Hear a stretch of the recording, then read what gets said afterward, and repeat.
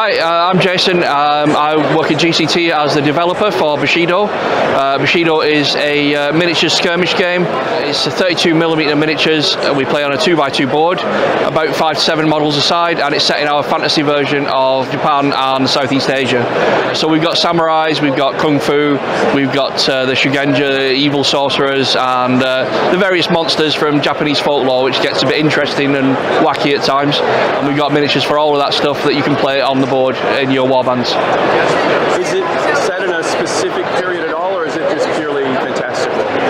It's a roundabout medieval, but to be honest, we don't have a lot of information about that period because Japanese sort of stayed the same for a long time, and especially during the isolation period that they had, where they weren't letting any foreigners in and any natives out. It's quite difficult to research that period anyway. Makes sense. I'm just curious a little bit. So maybe it might be like Edo period or earlier. Yeah, we've got a lot of samurai with katanas on foot rather than horse archers, so it's slightly later than the start of the samurai era. Very cool. Can you tell me something unique about the mechanic? What makes this different from a skirmish level game? What draws people in mechanic-wise is usually our melee system. We have 2 different colours of dice, and you have a dice pool. Maybe you have 3 or 4 melee pool. You're going to split those into attack and defence secretly, and your opponent does the same, and then you roll at the same time.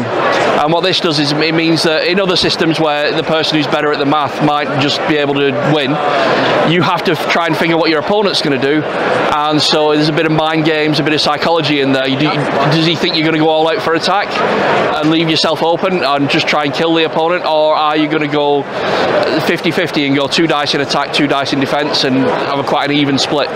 So you don't know what your opponent's going to do, so you don't know what difficulty you're rolling against until you see your opponent's roll as well. Very cool. Once we combine that in with the special abilities that the models have, and they all generate ki, which is our resource mechanic, and they can spend that to do their feats.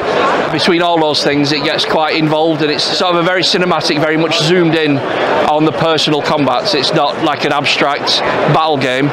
It's a really sort of intense personal sort of scale. Interesting. That seems appropriate to the setting too.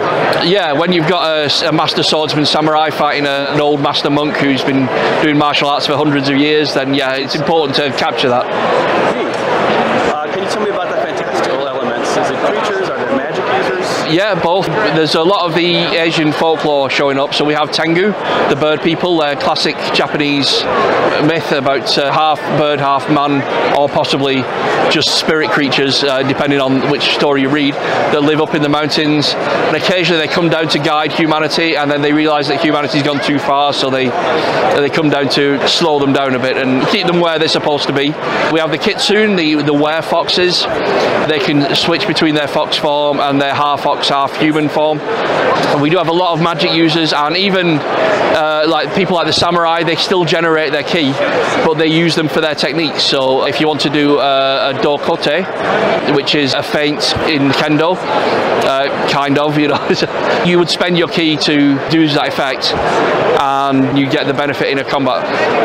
Cool. All right. Anything else you want to address or add?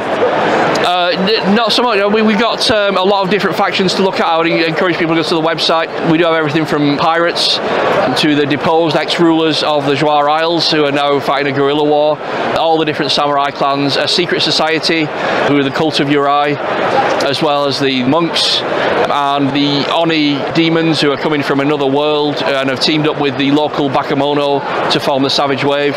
There's so much to look at. It would take me hours to go through it all. I'd encourage people to look at the miniatures on the website. Awesome. And if you don't like the miniatures, then there's something wrong with you, because we have one of the best miniatures range in the industry at the moment.